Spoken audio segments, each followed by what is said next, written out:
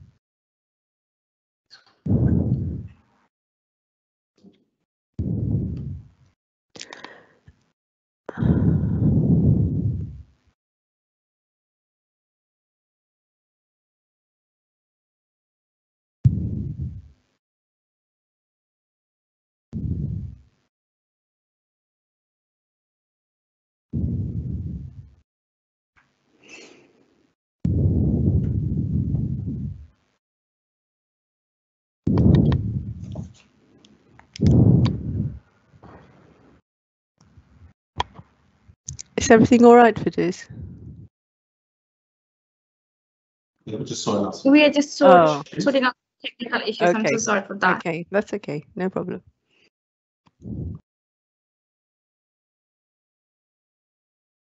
Sorry for some technical issues. We will be right back within the next 5 minutes.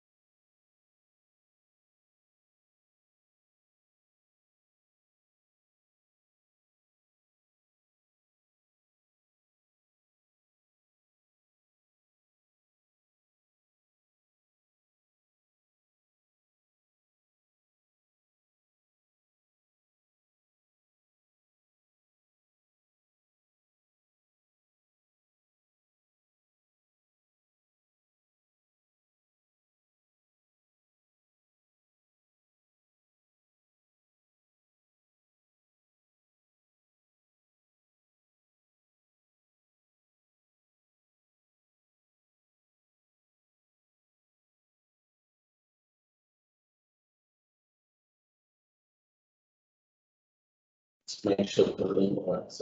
Yes. Hit them out with once. Hello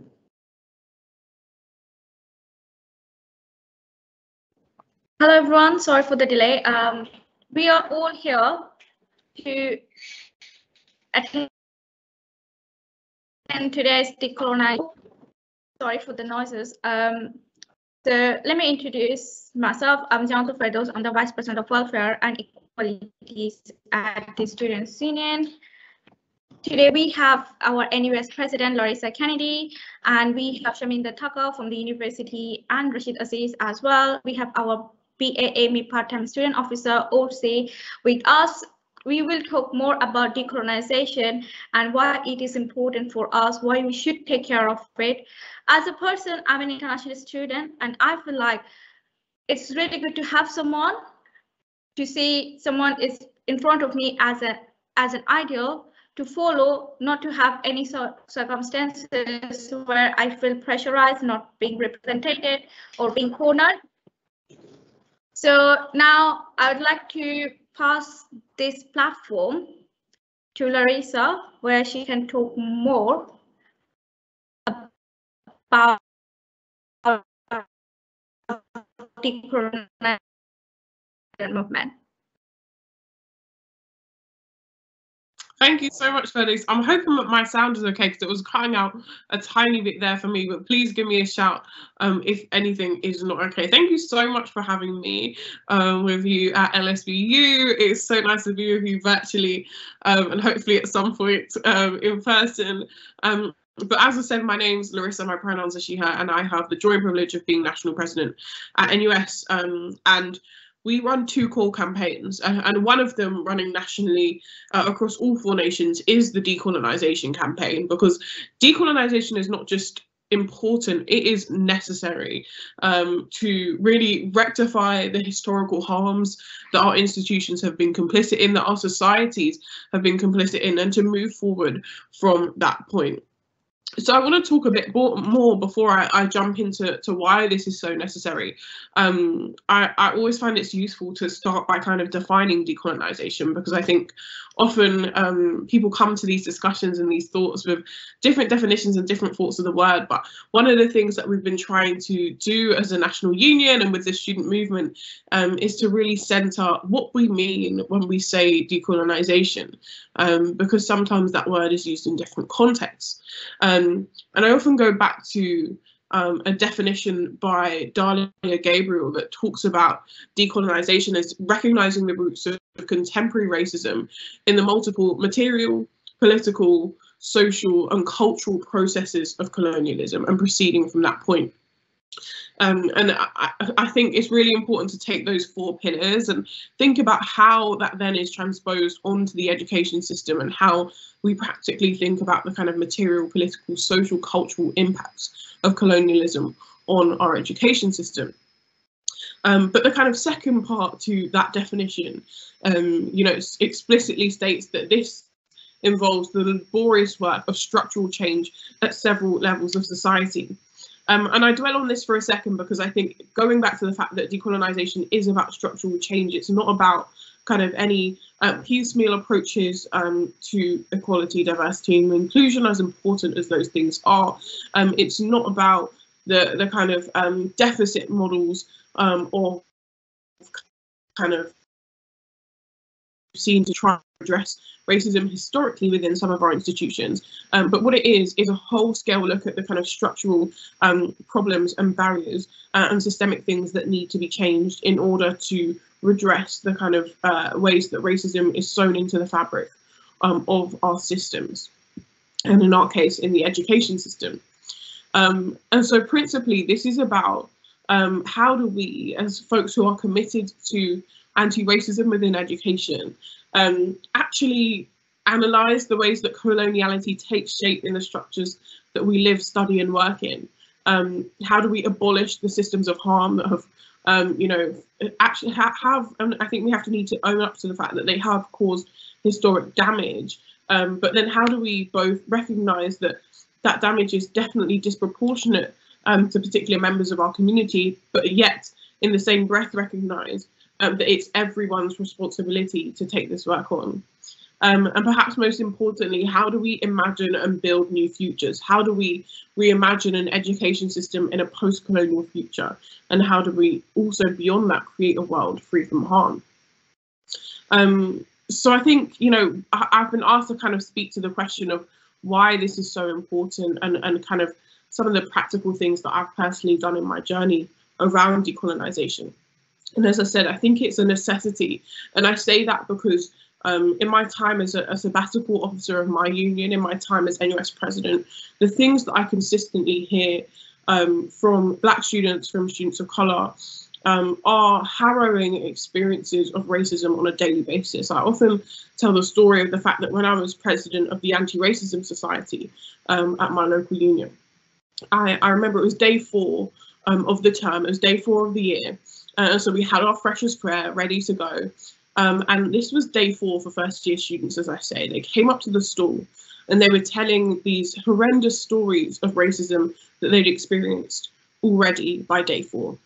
And I think that is something that sticks with me. That is something that to this day I think back to, because the violence that our institutions are causing when students are coming with so much energy and excitement about, what we're told is going to be the best time of our lives.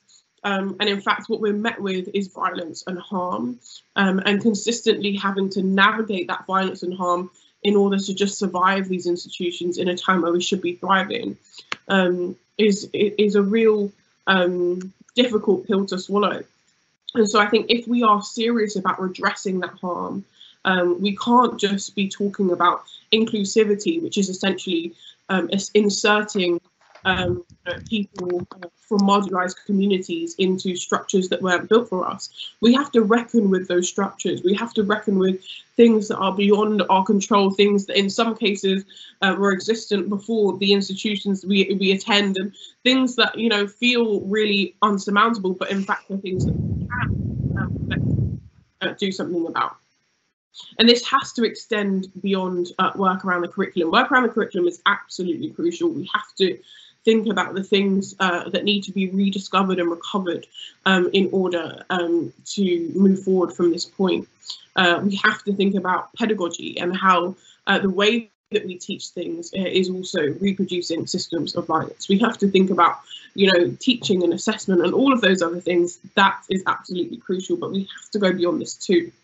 And I think this is abundantly clear as we're in the run-up to COP and you know, important conversations about climate justice and how we halt the climate emergency that we hope will be happening in just less than a week's time now. But what is also clear is that it's not just kind of governments and it's not just ministers who we need to be looking to for solutions. We also need to look to the education system.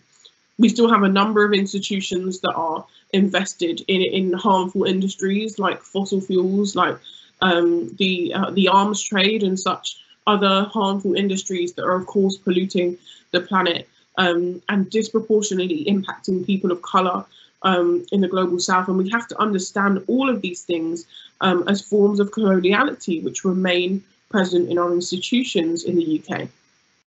I think we also need to think about you know, what is it that we could again do structurally to rectify that? So even, yes, if we've looked at divestment and given ourselves a pat on the back for doing that work, how then do we make sure that we are redistributing that resource to positively impact green industries and other things that are benefiting our communities and our society from an anti-colonial perspective, not just decolonising?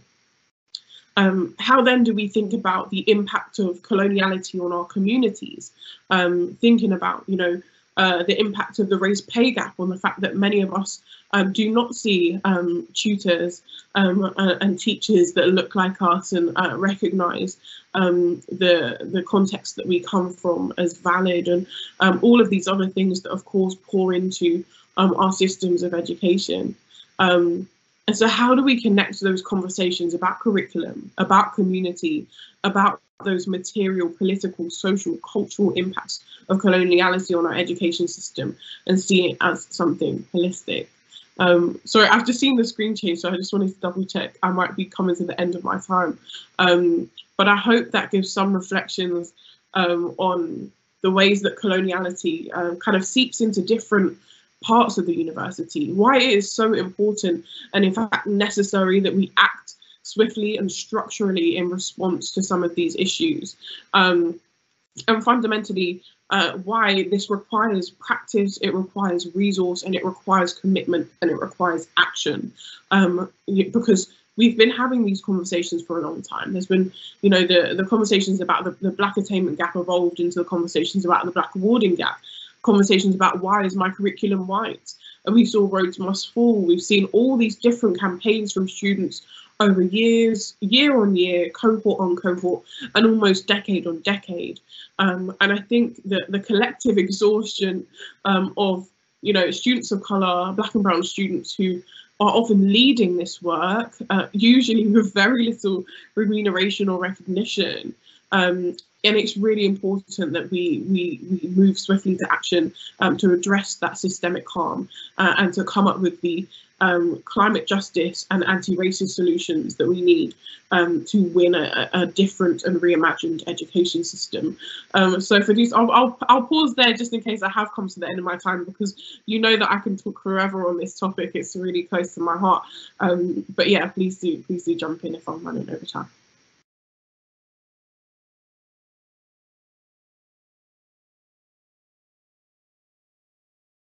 Oh, you're on mute, I think. Sorry. Thank you so much, Larissa, it's really helpful to be a continuous discussion about decolonization. And after your comment and your share experience, I feel like our students gonna be more proactive on sharing their thoughts and the issues with us in terms of decolonization, because it's not something where one party can work and other party can sit down. It's like collective work. So the work should be going from both sides. Thank you so much. And thank you for your time. Now we have our two lovely people from the university team who works with me a lot about decolonization, and they're really helpful. I would like to give this space to Shaminder right now, and Shaminder will talk more about our university's decolonization and how we have worked before, how we are working, and what is our plan ahead. Shaminder. Thank you. Well, I'll be speaking with Rashid. He'll be doing the sort of work that we've done on decolonising the curriculum. But I just want to thank you, Ferdous, for inviting us to speak about this topic, and it's very close to our hearts.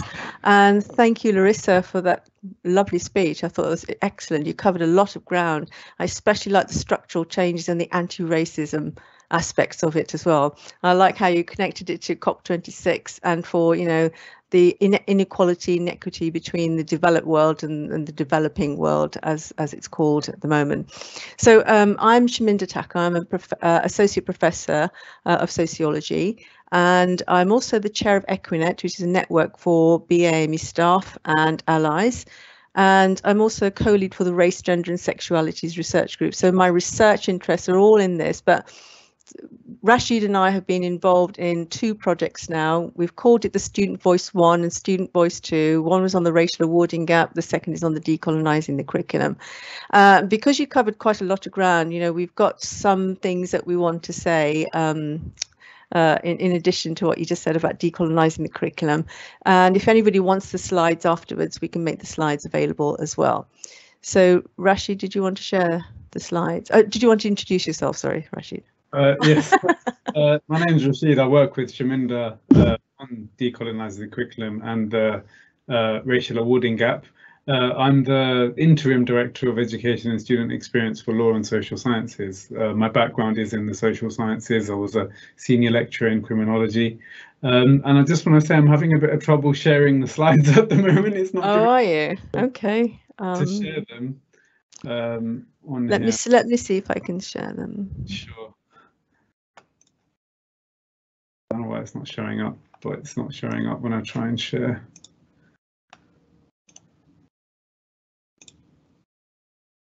Am I sharing now? Yes, you are. Yes. That's good. That's excellent. Now that I can't see, are you sure I'm sharing them? Yeah, I can see. Yeah.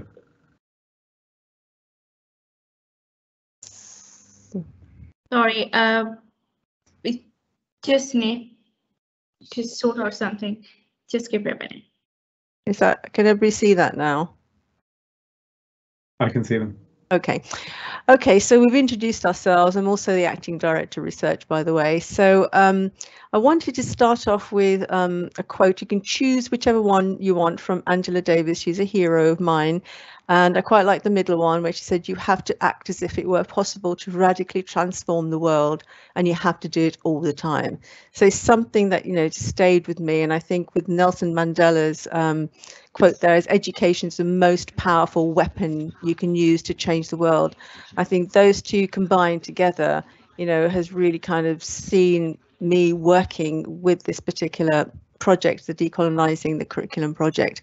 So just to move it on, for LSBU's decolonising vision, this was presented to the academic board, and I've been allowed to use it because I've been in contact with them as well. But the aim is to embed across the institution a decolonising vision, and that there are 8 statements which have been produced. And the first statement is that LSBU recognises the role that race, racism and racialisation have played within the higher education sector, and we will reject it, stand against it and be actively anti-racist. So the starting point is to decolonise the mind and move to a multi-layered dynamic process. And if you've not heard of that word before, decolonising the mind, it's not that Frantz Fanon said it, but when he wrote The Wretched of the Earth and Black Skin, White Mask, he mentions the ways in which people have been treated in the past. And he says that, you know, he quite simply will try to make himself white, or to try a colonized person has in the past been so psychologically damaged with racial trauma that you try to make yourself white. That is, it will compel the white man to acknowledge that I am a human.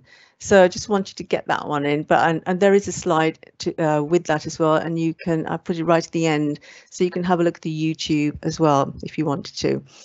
So there's a slight issue with the slides. I think Ferdous is now sharing something on the screen. Oh, do you want me to stop sharing? I don't. Ferdous is. Are there two things being shared? There's just one, but I think Ferdous has a copy of the slides and is sharing them. But I'll unshare them if you wish. Shall I exit? Ferdous, are you there?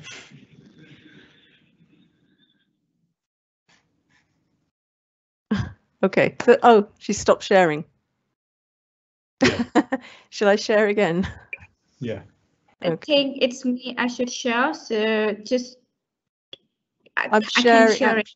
I'm sharing it, Ferdous, I think. Is it showing? Yeah. So it is showing, yeah. Okay. Right. We got up to the vision, decolonizing vision. Yeah. Sorry, whoops. So we got to there about decolonizing the mind and moving to a multi-layered dynamic process. So this is actually where the starting point of LSBU's decolonizing vision is. And I must say, I was very pleased to read this paper because I had a bit of a hand in it as well. And just to cover some of the things maybe that Larissa's mentioned already, there's Professor Leon Tickley of Bristol University, who says that there are 3 pillars of decolonising the university, and it's the university, the curriculum and research. So all 3 are like a triad that you have to actually take into consideration when you're looking at decolonising altogether, not just the university itself or the curriculum. And for the first slide on decolonisation, I thought it would be good to see what we need to do in terms of looking at decolonisation, that we identify and acknowledge the roots of modern racism and colonial legacies. It's also really important to identify and acknowledge the manifestation of racism and colonial legacies in multiple forms and in the knowledge materials, the politics, the national and local institutions, social and cultural processes that Larissa was talking about as well. And of course, we need to challenge the ways in which our learning and the world is shaped by colonialism. And I'm reading a book at the moment by what is his name, Satnam Sanghera, who wrote The Boy with the Top Knot, and he's called his book The Empire Land. And he discovers so much history that, history that he didn't know about, and certainly I didn't know about in terms of colonialism, because colonialism is presented in a particular kind of way, in a very positive light as well. So it becomes palatable for the colonialists, but it's not palatable for the colonized. So we look at decolonisation as being multi-layered and working towards structural change. It's about widening ambitions of students. It's about transforming the organisation and having some sort of commitment to change. And what we need to see is that it benefits students. So we need to embed justice and equity in the curriculum, not just as something new, but as something normative. And what it should do is to enhance the impact of our education and prepare students for career success in a global context. And hopefully there will be stronger and more relevant disciplines with a wider base of scholarship, because often people say, I don't really know how to decolonise my subject area. And the other points, I'm sorry about the wordiness of these slides, but decolonisation considers the institution, the staff and students, and it provides a way of identifying the knowledge that we actually value. And of course, it structures the ways in which we're taught to think and talk about the world. And one of the most important things is about what do we value as knowledge, which is the valuable knowledge and which one isn't. And it's usually the Western-centric tradition from where it comes. And we need to challenge that assumption as well. And what decolonisation should do is to form part of the practice, as usual, the process of curriculum review and quality assurance. So it's part of that as a normal thing. And decolonising curriculum is really explained as whereby you enhance the curriculum, you include the knowledges and people from underrepresented, marginalised or excluded groups. And I've listed some there as well for you to look at. So I think Larissa pointed to the history of decolonisation. I mean, the debates around it, they've had resonance for universities, and decolonising the curriculum is not a new phenomenon at all. It has a historical timeline and it shows its origins in South Africa from the Rhodes Must Fall movement. It was replicated at Oxford University towards the NUS film in 2019, Why is My Curriculum White? So when we're thinking about decolonisation, it's a review of curricula to decolonise. It's been recognised by a range of universities and it's under pressure from students and staff. So the current campaign to decolonise the curriculum is a recognition that this history needs rectification. And if you want to see the teaching of British colonial history, I'll put a link to BBC Bite Size, quick YouTube thing that you can look at as well. So what are the approaches to decolonising the curriculum? Well, there are many ways to approach it, and I think Larissa's been through them as well, but there are some commonalities. We can educate ourselves, staff and students about it. We can create safe spaces where we can have open discussions and then we can have support for us, and to encourage co-production between staff, students and the local community. So we're looking at, you know, things like admissions, the syllabus, reading resources, placements and preparing students as well. So what we can do is to collectively decide on the measures for evaluating the changes made and decide on how regularly to monitor them. And I think this might be my last slide before we go on, I hope. Yeah. And we do have some people who unintentionally or deliberately misunderstand what decolonising is. So there is a misrepresentation that if you have a decolonisation process that we just take white writers off from the curriculum. What decolonising asks colleagues to consider are the viewpoints represented and the theories which are actually presented to us and represented in the curriculum. So it shouldn't be done in a tokenistic or formulaic way where we add a few persons of colour to the author list in our module guides, but it's a process, it's multi-layered. And it doesn't mean that academic judgment is overruled or abandoned, but we're asking people to reflect on the content, to make it inclusive. I mean, I had some people say, well, can't we call decolonising the curriculum inclusive curriculum? And I say, well, actually, no, let's call it what it is, what it's supposed to be. So decolonising, it's not a crude imposition, we encourage debate around it as well. It's not an easy process because some colleagues do not know how to decolonise or decolonising, how decolonising is relevant for their discipline. So I'm going to ask Rashid to take over because we've done some research on decolonising the curriculum, and one of the outcomes with the students, and one of the outcomes was the creation of a website, and we'll show you the website as well. So over to you, Rashid. Thank you. Am I good to talk now? Yes, you just tell me when to move the slide along. Switch over to the one being live, that's fine. Okay, thank you very much, Shaminder, and thank you, Larissa, as well. I think Larissa's talk at the beginning was very, very good. There are a few things that, few lines that you used that I thought were very powerful, especially when he talked about abolishing the system of harm. He talked about resources, commitment and action, and I think that at LSBU there was definitely a commitment and action on a range of these issues. Shaminder and I have been involved in 2 projects now, and the first project really led on to the second project on decolonising the curriculum. So the first project that Shaminder and I undertook was on the BAME student experience, really looking at the racial awarding gap. At the time when we did the project, we were still calling it the BAME attainment gap, but as Larissa referred to earlier as well, we move away from that kind of deficit model, and now it's referred to as the racial attainment gap more commonly. And that project explored that gap, but also asked questions about teaching and learning, also asked questions about the curriculum. And at the time, because we were doing it just as we went into the first lockdown for COVID, we asked questions about access to resources and things as well. But just very briefly, part of the project was to ask students why. Well, actually, I should say that both of these projects we've called the student voice. Because we are asking students about how these issues affect them and what they think the solutions might be to these issues. We want to involve the students more in this kind of decision making and to help us better understand what that student experience is in relation to these things. So one of the things that we asked is why students feel like there is an attainment gap. And as you can see from this slide, some of the things that they said, or 51% of the respondents felt that students, before they applied to university and the application process, contributed to an attainment gap.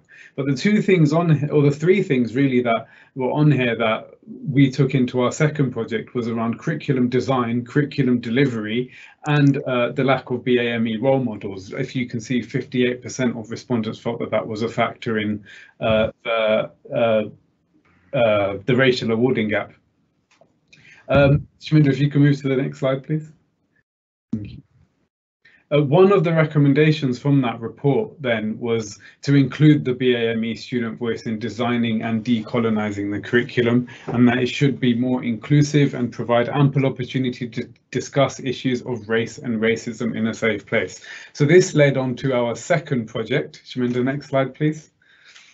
Thank you. On decolonising the curriculum. Now, we had a number of objectives when going into this project, but really we wanted to hear from the students. We wanted to give them an opportunity to voice their thoughts around their experiences of the curriculum anonymously through a survey, but also let them be part of focus groups, again anonymously, around the curriculum and around their experiences at LSBU.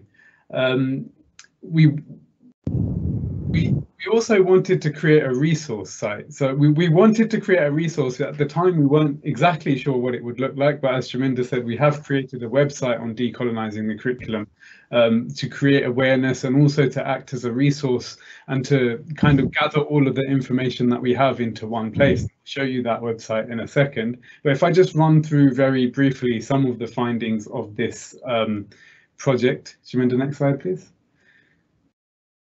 Thank you. So, for example, the students that responded to the survey, 86% of them either strongly agreed or agreed that decolonising the curriculum was necessary. So I think that was the first part for us, that do students actually think this is something that we should be doing? Do students care about this? So I think this research has indicated that they do. But not just that they think it should happen, but also that they should be involved in the process, right? So the student voice is very important to students.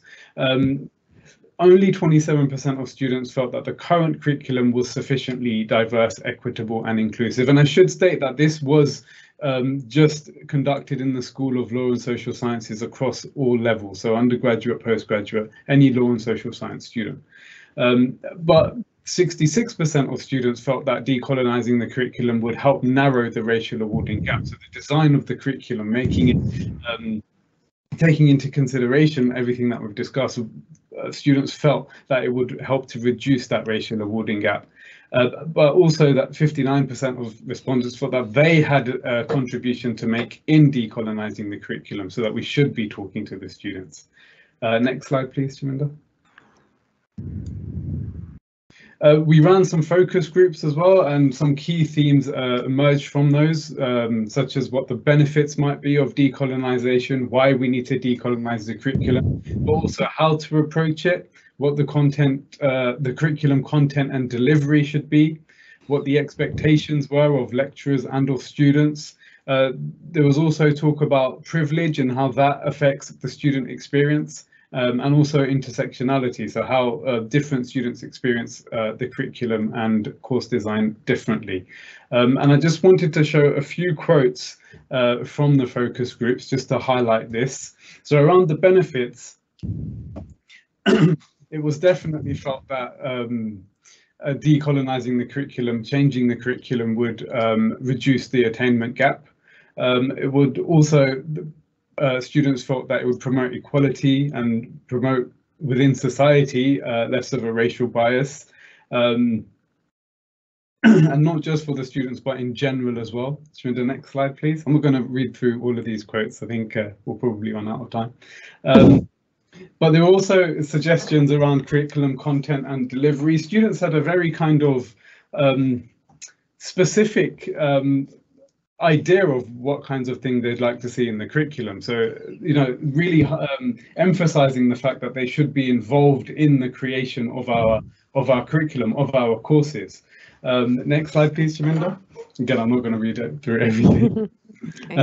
But then the students also made recommendations on how we should do this. So students, you know, if you look at that middle quote there, I feel sometimes that students' voices aren't necessarily heard.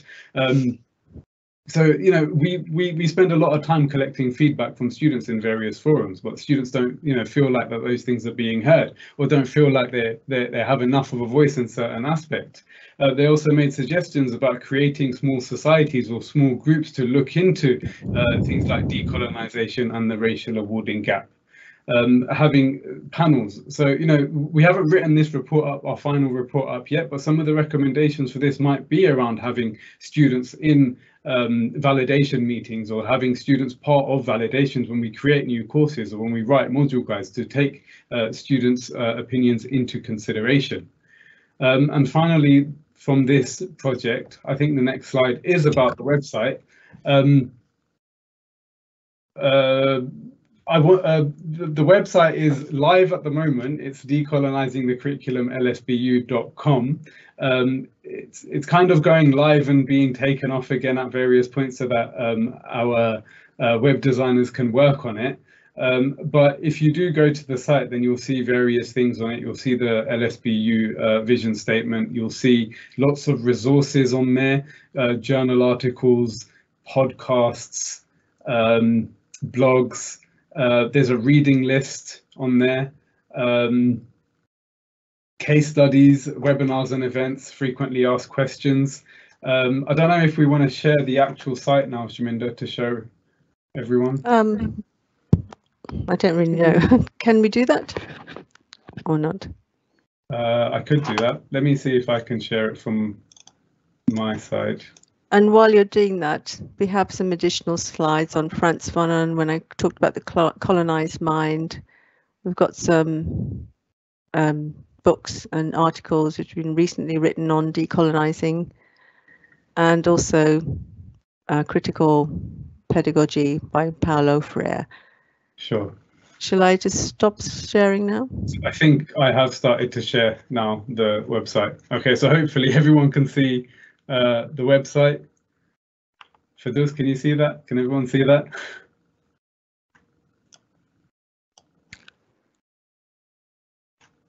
Yeah. It's on there. Yeah. Yeah. Yeah. Okay. All right. So this is the website that's been created. It's live at the moment, but we do take it offline now and then to work on it. So this is the home page. You'll see it's got a link to our own EDI department at the university. There's various case studies that we've included here, webinars and events, upcoming events. You can see all of our Black History Month events there. We have a frequently asked questions section about decolonizing the curriculum. But at the top over here, I'm just going to take you over to resources as an example. We have reading lists. And if you're in, we have featured books here. that have been recommended by various people. And if you click on these books, they take you directly to the LSBU library. So if you're an LSBU student, you can go and take one of the books out. We have various other resources on here as well, articles and journals, for example. We have just a list of them here that are useful, toolkits and guides. So we've just gathered things from all over the internet, really, and from other places and from LSBU. We wanted really a central resource that somebody who was interested in decolonizing the curriculum, or somebody who was designing a new curriculum, could go to. Yeah, I think we're quite happy with this. We're quite proud of it. So, and we hope that it will be a useful resource for other people. And there is a development further on that there will be somebody employed as a research fellow to look after it. So it's not a static website. It will be developed continuously with the webinars and events that come, and there will be a place to archive things as well. So we won't lose anything either. But we just wanted to show you what we've been doing. So that's from the last 3 months. It's taken about 3 months to get to this point. Yeah. So yeah. Thank you. Yeah, thank you very much.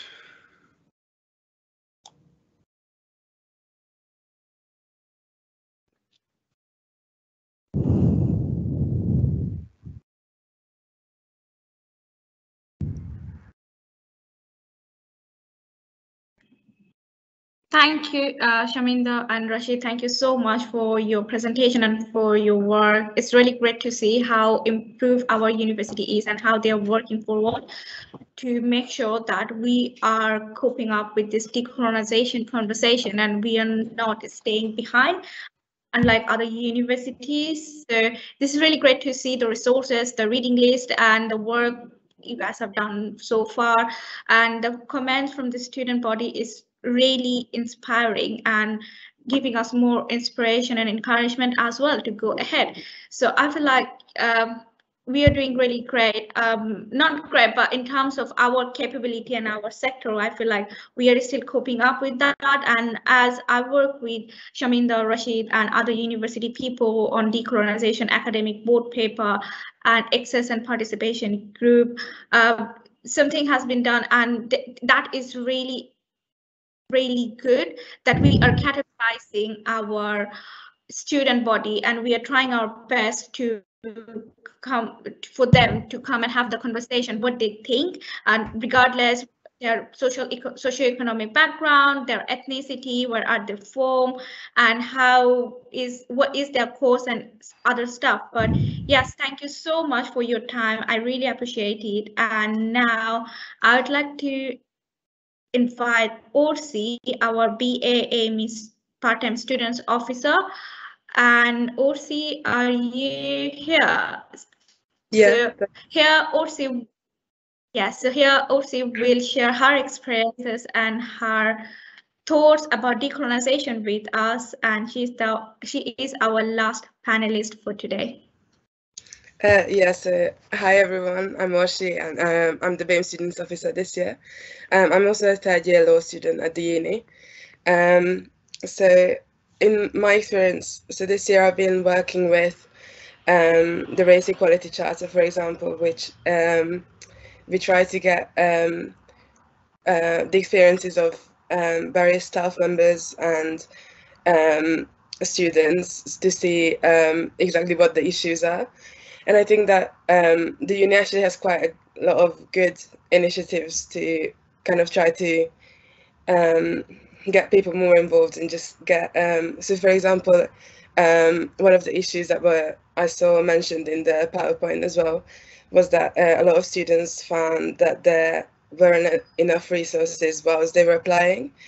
And the university has connections to different colleges, for example, where the majority of students are actually from BAME backgrounds, where when they come to the university, they have a lot of questions and they tend to find it quite helpful. In my experience of working at open days and taster days, for example, but I just think that they, like these initiatives tend to stop, or like it's not far-reaching enough. So but I think that the university is working on trying to give out more information, and just I think what would be the most important thing is to make sure that the information and that the help that's available at the uni is reaching everyone, because I think that's one of the biggest issues at the moment, that even though help is available, people don't tend to know about it. And so yeah, but also as far as the curriculum goes, and the awarding gap, the university has the majority of the students at the uni are from a BAME background, which makes it even more unacceptable that there would be an awarding gap. So we've been trying, and we will continue to try to get students experiences, and I'd like to encourage like any attendees today as well to say if you have any feedback or any concerns, to let us know. And as Rashid said as well, and I think on most courses they tend to send out a survey that you can send feedback, so I think that's really helpful, and you are being listened to. So just make sure to, if you have any concerns, come to us, and we will try to help as best as we can. So yeah, just don't be afraid to come forward, because my kind of goal for the year is to make sure that everyone feels like they have a good university experience, and they have and they feel represented, and they feel like they're in a diverse environment. So yeah, just let us know if you have any feedback at all.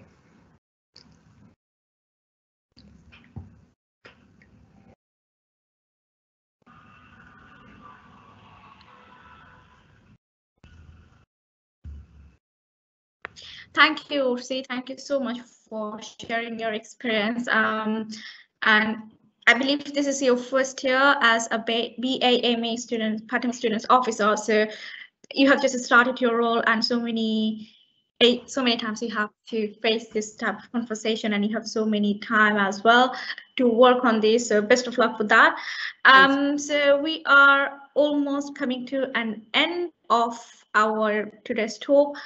In terms of sharing any questions or concern, if you are interested, feel free to send me an email about your concern or your questions or any of feedback. We will pass it to the panelists, and then we will get back to you.